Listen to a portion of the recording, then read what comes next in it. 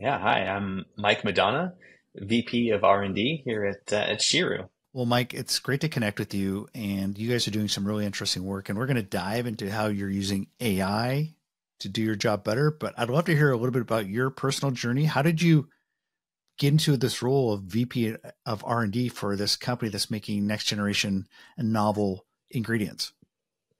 Yeah, so my background is really as a protein analytical chemist. I really started out in biopharma, characterizing monoclonal antibodies. Um, but then I just kind of wanted to use my skills in a maybe a little bit more tangible way and made the jump into the novel food space, starting at Eat Just about 8 years ago. And so, really excited about working on things that I could kind of put my hands on or taste really. And something I could point to my family at a grocery store and say, hey, I worked on that. Yeah. Um, Yeah. I so feel like pharma is maybe a little bit harder there to do that. Say, I helped with this, this serum or this cancer drug. It seems like we've seen that trajectory for a lot of folks coming out of pharma into food, though. That seems like it's trending. Well, I think a lot of the skills are transferable, right? A lot of the technologies are transferable to this new wave of manufacturing ingredients and foods, particular, precision fermentation. And so I think, kind of growing up and in my early career and, and certainly in college, all of the biochemistry industry prospects were in the biopharma. And then, really the last 10 years, this spin out into using those technologies for food has become, in vogue and a way to kind of leverage those technologies that have been developed for decades for food and to improve our food industry. I don't want to use the term mafia, but it reminds me of like the PayPal mafia, where we saw a lot of folks coming out of an early internet company with Eat Just. Eat Just is a seminal early future food company. Jasmine came out of there. They're for folks that don't know Eat Just, they make those plant-based eggs, and they also have a cultivated meat spin out. But it seems like a lot of folks in the space now got their start at Eat Just. Yeah, I'd say Eat Just is certainly one of the pioneers in the space, alongside, I think of like an Impossible Foods, which really kind of proved out that these technologies could be used to improve our food system and make ingredients and foods that were more sustainable. So your job as VP of R&D for Shiru, what is like a day, just real quickly, a day in the life? What are you doing? It's a lot of scouting out potential like new functions. What's most exciting? Where do we feel like there's the bigger, biggest gaps? And identifying, how to leverage our technology, how we can bridge. Okay, here's what discovery for this space looks like. Here's where the premium incumbents are, and what technologies on at the bench on the wet lab side do we need to develop, or can we leverage to not just predict the proteins, but then validate their performance, right? If you can predict proteins all day, but then you have to be able to show and demonstrate, yes, they do this particular function. Yes, they can gel. Yes, they can make a stretchy cheese.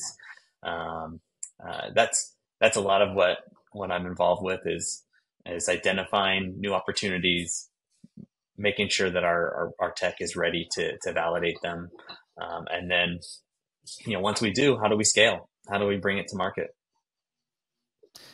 I wrote an article this morning about how there's a separate company trying to digitize the world of olfactory and smell. I feel like just the broader digitization of food is just this big massive megatrend that's been happening.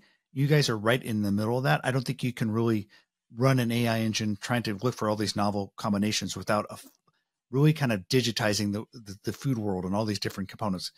Talk a little bit about that digital transformation and how that's fed into accelerating innovation using AI.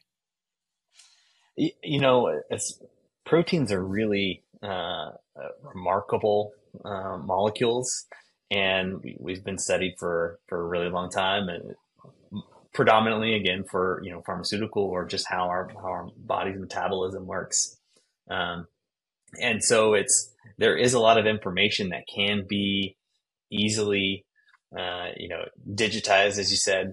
But then we also have to, when you're trying to think of it in a different way, right? Not just what physiological function does this protein perform in a plant, but how can we manipulate it and use it to do, some, pull its materials characteristics out, which is a lot of what we do here.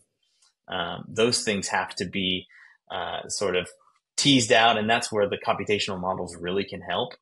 Is not just because obviously the computer doesn't know what a protein is supposed to do.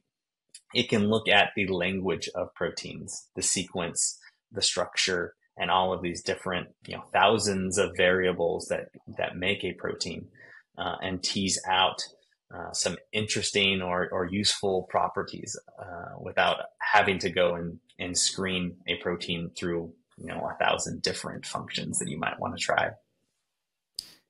And I know you guys announced your marketplace, the Amazon for proteins, earlier this year. And I think companies who are looking to build a new food product that want to bring in new inputs that may be contributing to a better for you type of product, they can put in characteristics like, okay, sweet doesn't spike your insulin, no off notes in terms of taste. And you guys have essentially a marketplace that is has a bunch of different proteins in it that then they can provide some potential ideas for them. And then if it looks good, they can work with you. Can you talk a little bit about that Amazon for proteins marketplace you guys have?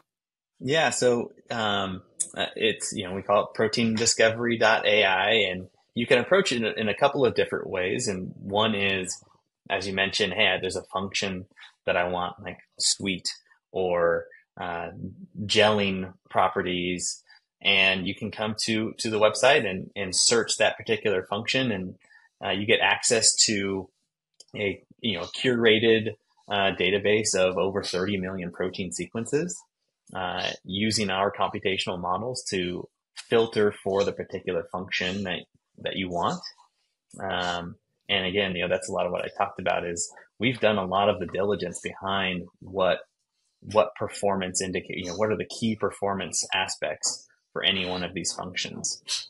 And so you can dial that up and you'll see a filtered list based off of our predictive models.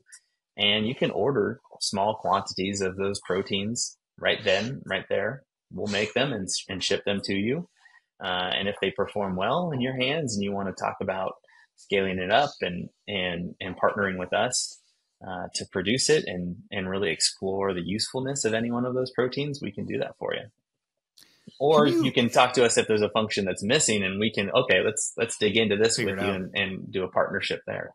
That's probably some of the fun work for you. Can you, for a layman, describe, okay, someone get an inbound inquiry from your marketplace. They want a certain protein and you say you'll make it. And then maybe ultimately, if they want to order a bigger lot, you will help manufacture it. Can you at a high level talk about how you're making these proteins, and then how, if they become a bigger client, how you would manufacture these proteins at a more scaled level? Sure. I mean, at the small scale, we do a lot of high throughput strain engineering for precision fermentation of these proteins in bacterial or yeast or fungal systems, and so we can quickly turn around these small proteins. We've got sort of our platform that we've developed over the last 3 or 4 years here that can reliably produce these proteins efficiently, and the scale up has always been the challenge in synthetic biology. And so that's where, okay, let's test and make sure these proteins work in your hands. And then when we want to scale up and produce, hundreds of grams, kilograms, that's a lot of just scale up challenge and process development that has to be done kind of jointly, understanding those, product specifications around purity and, techno-economic analysis, that once we get past the proof of concept stage, that's, really where we want to partner with best in class organizations that know how to do those things. We feel like our core capabilities are around the discovery and production of these proteins at the small scale, and then let's work together and scale it up to commercialize from there. You guys announced a partnership with a big Japanese conglomerate earlier this year, Ajinomoto, who I will be seeing when I go to Tokyo in a couple months for SKS Japan. I mean, they're just a massive company in Japan. They're iconic, and so that's a great win for you guys. Can you talk a little bit about what you're doing with them? Yeah, sure. So this is a partnership with Ajinomoto Health and Nutrition, and so they wanted to partner with us. They saw the sweetness functionality on our protein marketplace, and they wanted to engage with us to explore identification of novel sweet proteins. So there are a handful of proteins that are known to be sweet and cause the sensation of sweet without impacting your blood glucose levels, and they mostly predominantly come from plants in subtropical areas. But we think we can identify, or we know we can identify. We've got predictive models that have found these proteins that are predicted to be sweet, and so we partner with the Ajinomoto to find ones that can work in their target applications and are scalable.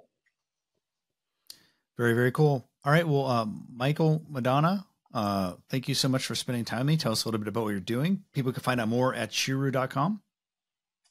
Shiru.com or proteindiscovery.ai. All right. Thanks. Thank you.